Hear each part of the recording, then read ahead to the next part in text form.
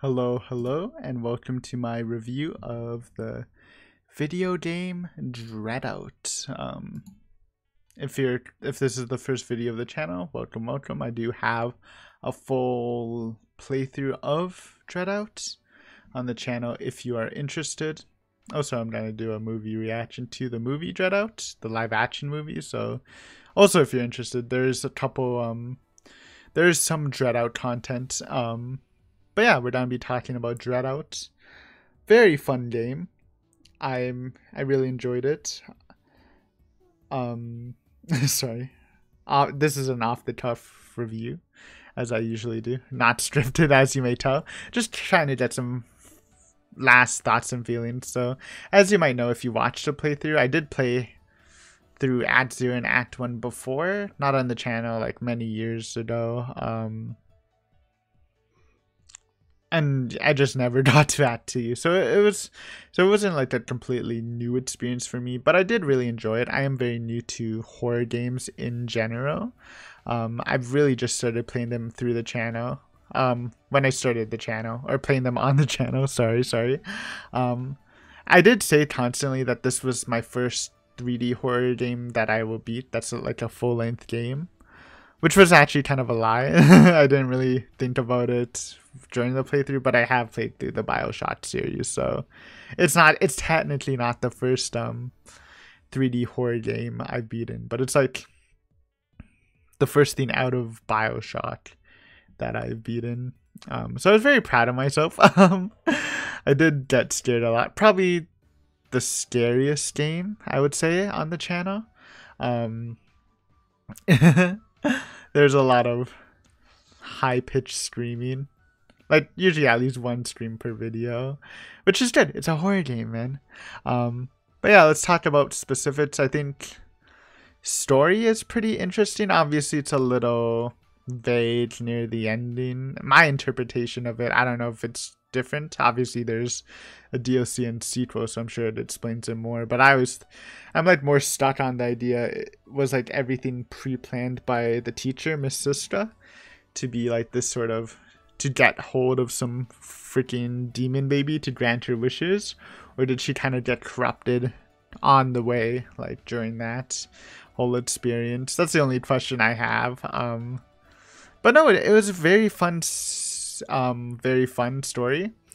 I really enjoyed the Ghostopedia, learning about these Indonesian folk tale ghosts.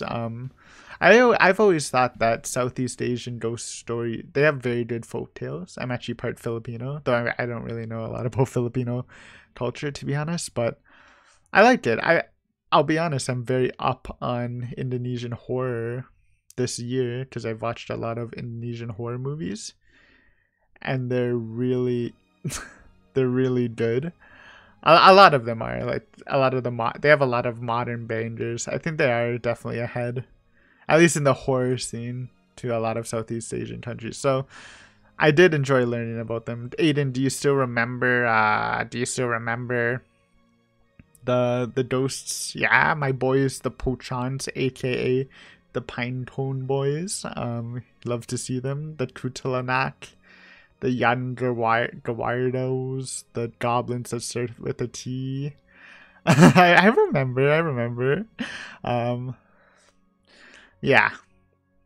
But yeah, anyways, the story is pretty simple. Simple story. Simple but effective, you know.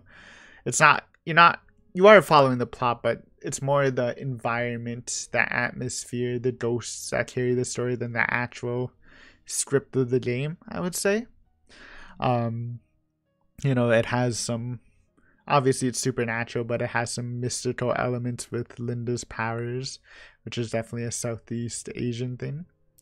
So yeah, good story. Gameplay was very fun.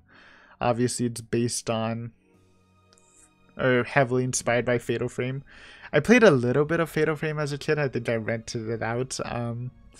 But yeah, I really did the gameplay. I think it's a fun way to fight monsters. I feel like a lot of horror games nowadays, you can either go guns blazing against monsters, or you just can't fight them at all. I think this is a nice a nice workaround. You know, I guess it is kind of like going guns blazing, because when I watched a lot of other people's playthroughs after I finished, they literally just rapid fire the camera. Yeah, I think I was a little more patient. I kind of wish maybe in terms of fighting enemies, it could be a little cleaner at some points. Like, I thought some of the Act 2 bosses felt very, very awkward to fight, especially the last, like when you're doing the whole showdown against the final boss in her many forms. There's a couple stages that I was kind of groaning at. Again, maybe it's part me being not very good at video games. But I do think some of the, at least again, it's in my review, it's my opinion, some of the fights were not so much fun for me. But I will say probably the majority of the fights I enjoyed. I did skip a fight too, the floating head things. I literally thought they were invincible because they tanked so many shots, so I just ran away from them. And that's, since we're talking about fights, you should probably name your favorite fights. What is my favorite fight? I like fighting the big Pochon in Act 2. That whole sequence doing the puzzles on the heavenly place was very fun for me. A lot of the Act 1 bosses I thought were very clean. Scissor Person, we did it on our first try. Obviously, I had some experience before, but that was very, that felt very good because I remember being super frustrated fighting him. We did... Sorry, I'm thinking. My least favorite, I think, was like when you're in the dark and the giant ghost thing that shoots maggots at you. I hated that. I kind of also didn't like the one where you have to take pictures of the ghost face that pops up on top of the doors. I think that came like right after.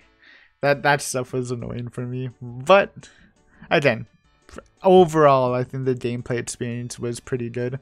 I was more taken into the atmosphere. I really liked Act 2's atmosphere when you were out of the school, just because, like, yes, the school is very creepy, but maybe it's because I've experienced it in the past. But when you're traveling through the village in Act 2, it's very, very spooky to me. You just can't help looking around. Also, I just remembered, favorite ghost has to be Pochon on a motorcycle. It's such a funny ghost, and it's something I didn't see in my first playthrough. So it's such a meme ghost with such a weird backstory. Like, you'd expect the ghost to be like, you know, died on a motorcycle, so he's roaming the streets, but he died because he had a heart attack after he learned he won a motorcycle. It's so silly, but in a very charming way.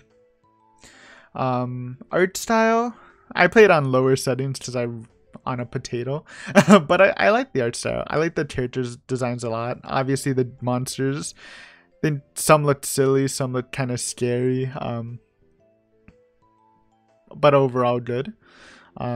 Favorite design of a monster, it's kind of hard to say. I think Second Sister was very creepy to me. I also think I forgot his name. I think it started with an M. The ghost that steals babies, that like does that weird jump scare where a baby comes out of her mouth near the end. I thought she was pretty creepy too, like a creepier version of the Kutalanak. But yeah, those were good. I like the designs of the characters too. I thought the female characters looked a lot better than the males. Like Donnie and Yang Yang were kind of a meme. In terms of design compared to the girls, I thought the girls looked very good. Linda looks good. Ira was probably my favorite designed character, both in a normal and ghost form. I just loved her look, surprisingly. Like, when I first played and going into it, I thought I was gonna be more of a Linda guy, but Ira has some charm, eh? Even Shelly and Sister look good. So, good design. Again, I played in low graphics, so it looks a little more stuffed than it probably could look. I guess I should say another maybe a little bit of a negative to the game was there was definitely some bugs. obviously the biggest instance, if you haven't watched my playthrough of the game, there was a bug that actually broke my game and made me had to delete my save slot and start over, which was like right in Act 2. Like it's this weird bug where everything was really well lit at night and nothing would load. Then I kind of got trapped in a loading screen or whatever, so it really sucked and I had to start the game over then. Luckily though, when you start at Act 2, they actually save all the collectibles, so it turned out to be good because I actually missed a collectible, but it's a very annoying glitch. If a glitch like ruins your save slot, then it is very annoying. And the thing is, you know, not to rage on it too more, but it's not even like just a one-time thing. Like when I googled it, people actually experienced this glitch, so it just never got patched. Obviously they did Dreadout too, they're doing other stuff, so it's not like they have other priorities, I should say. But I think it is a very vid glitch, I should say. And there's a couple smaller glitches throughout the game. A little glitchy, you know, it happens. But you know, gotta tick that off, I guess, as a little negative. Soundtrack, I like the soundtrack. If you're probably wondering, Aiden, why aren't you playing the soundtrack to the game? It's just when I searched it up, they were all vocal soundtracks. So in my mind, I think when soundtracks played and they weren't vocals, they were just instrumentals of the vocal soundtracks, which I was kind of too lazy to look up. But like thinking back to it, it was a very quiet game in terms of music. Like the most musical moments that I remember, besides the opening song and the ending song, was like this sort of drum beat with the pochons came or something like that. So in terms of a soundtrack, I would say it's not the most memorable, but I do love. I am a fan of vocal soundtracks. I do love the opening song going from Act 0, the prologue, to Act 1, changing the tone completely with the Mocha song. It is a really good song, probably my favorite song of the game. The other songs were good too.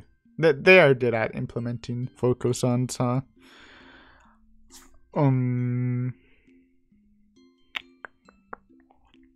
Trying to think if there's anything else too important.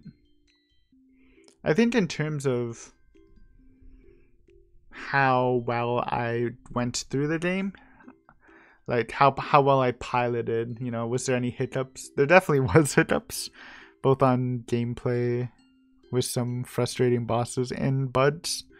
But overall, you know, a pretty smooth, I shouldn't say smooth, pleasant ride. You know, it sounds kind of negative, but if you actually watch the game, the playthrough, I was happy the majority of the time. You know, just when you're thinking about everything, you tend to point out the negatives a bit more.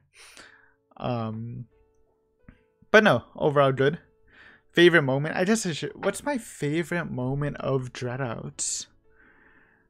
Oh, it has to be the Ira scene. I was like, what could it be? Then I was like, oh no, there's the Ira scene where you're talking to possessed Ira was so good. You know, when she does, like, she did a lot of over exaggerated hand movements. Whenever you think about that, like IRL, it's so cringe, but like it looked so good in the video game. I was like, oh man, it's so cute. But when you imagine it IRL, it's like, oh, it's not cute.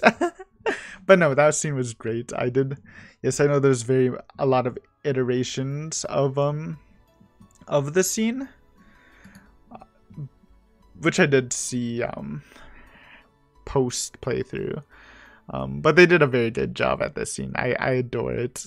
But yeah, overall, I think it was a pretty good experience. I had a fun time with the gameplay, and I hope I do plan on playing the other games. I actually I don't own 2, but I do own the DLC, so that's like definitely an option since I already own it, right? I do hope going forward the studio you know, they're both the DLC and 2 is less buggy. Just because I think that's, you know, just me being frustrated at some of the bosses in the game is definitely like could be more of just a me thing. But I do think the buds are an everything thing, so everybody thing. So hopefully it's a bit smoother in the bud department. But overall, good time, good time. Glad I chose to play it. But yeah, thank you for watching this video. If you have any more comments about Dreadout that I didn't cover in the review, feel free to ask them. I'm more than willing to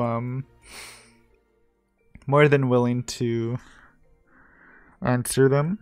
And thank you for taking your time to watch this video. I appreciate it a lot. And yeah, hopefully I'll see you in another video. Maybe you'll find something else you like. We do have a nice catalog of horror games on the channel. But until then, thanks for watching. See you!